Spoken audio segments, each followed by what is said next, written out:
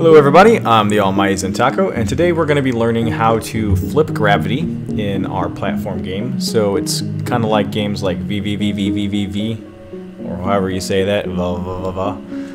This is going to use the platform movement object, so make sure you have that in your frame. And I already went and set up some aspects of this game. I have a player object, which is just an active object named player currently, and I have these backdrops, which are set to obstacles, so make sure you do that.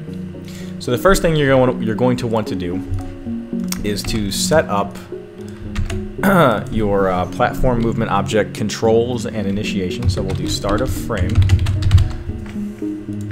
We need to make sure that at the start of frame that we set this player object to be the platform movement object. We also need to do some collision testing. Collisions.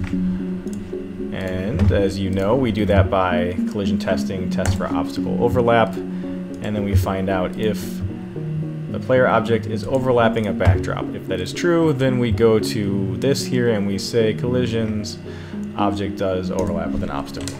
Now we're going to need to have some inputs for left and right movement.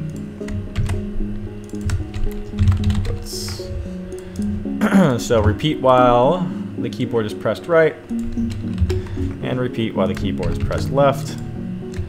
And these are going to be our user inputs, holding right input key, holding left input key.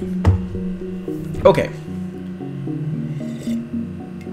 So the way that we're going to control gravity state is using a flag. We're going to put the flag inside of our player object.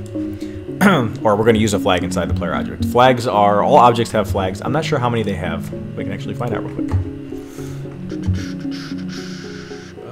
Flags, is flag on? It doesn't seem to stay. Let me see if let's go to 999. Okay, it seems you can have a ton of flags. So anyway, we're going to control the state of gravity by a flag inside of our player object. We're going to use flag 0, because why not? So let's say gravity state. So we're going to ask if flag 0 is off, which is the default state. If it is off, we're going to set the gravity to be, whatever you want your default gravity to be. So we'll say 30. And then what we're going to do is have it so that if the flag is on, if it's been flipped, if it is on, flag 0, then we're going to set the gravity to be negative 30, or the negative value of whatever you put in for your gravity value. So let's find that gravity. We're going to set that to be negative 30. Now we need to actually flip the gravity. So what we're going to do is under inputs, we're going to add another event.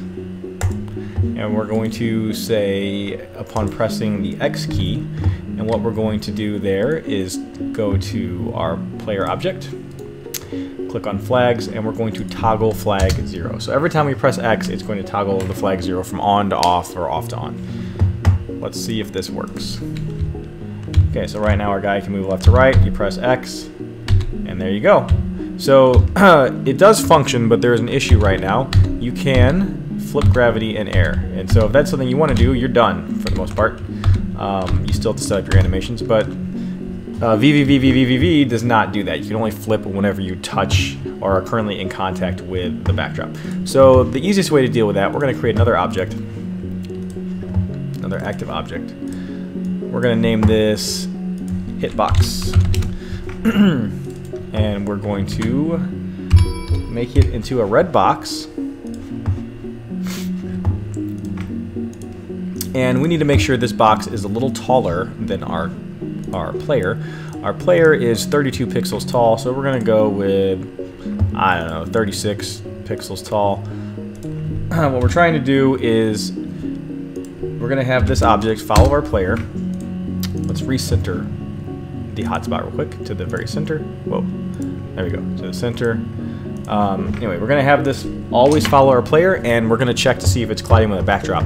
If it is, then our player is colliding with the backdrop, and we can then activate the flipping. So let us put was here. What am I saying? Hitbox. Always, and we are going to set the position of our hitbox to be relative to the position of our player. Let's see if that follows properly.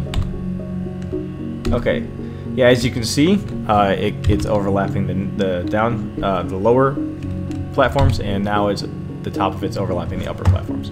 So now we can add to the upon pressing X event, we can add another stipulation. So we're going to insert, and we're going to say, is the hitbox colliding, overlapping a backdrop? So we can only flip the state of gravity when we are currently touching a backdrop. So let's go ahead and make our hitbox invisible. No longer visible at start, so it's not overlapping our player. All right, let's try flip. Can't flip an air, so it worked. So far so good. Everything's working out. The downside right now is we have to have extra frames of animation to deal with the direction of our player for being upside down and whatnot, because unfortunately Clickteam Fusion doesn't currently have negative scaling. That would make it super easy if it did, but it does not. So let's go into our player object. Let's copy it. We'll add a left direction, and we're going to flip it. So now he's facing left. Now we're going to let the stopped animation be when gravity is normal, and we're going to make walking for upside down. So let's flip him that way, and we need a left. So let's flip him both horizontally and vertically. Okay, so we need to set directions whenever the player presses a key. So whenever we can do this on the input. So repeat while right arrow is pressed. We're going to go to our player object, and we're going to go on direction. We're going to select direction to the right. We can drag that down here for left, edit it, and select that so it's facing left. Okay, so the gravity states. When internal flag 0 is off, that is when gravity is normal. We are going to set the animation to be stopped, which is what we have for regular for right side up. And then we're going to drag this down and edit it, and we're going to set it to walking whenever the internal flag 0 is on. So this should work. And there we go. Now you will have to add more animations and kind of add more stipulations to the animation states, you know, to have walking animations and whatnot. But this, for a very basic game, this works. Let's throw in a couple more platforms just to see how it looks, see how it plays. Let's run the frame. Okay, yeah, seems to work pretty good. It's really responsive. Our guy faces the right way, and the gravity flips and whatnot. So that is how you make the basics of a game like VVVVVVV. It might be too many V's there. VVVVV also had what I call panel scrolling, so I'm going to do another tutorial later that shows you guys how to do that. That's scrolling whenever you cross the threshold of a panel, it just pops over one screen width to the right or the left, wherever you went. So I'll show you guys how to do that later in the future, but for right now, this is how you switch gravity in a platform movement game. As always, if you guys have any questions or comments, feel free to leave them in the comments, and I'll try to get back to you guys and answer any questions you might have. Alright, that pretty much sums it up, so you guys have a good one, and thank you for watching.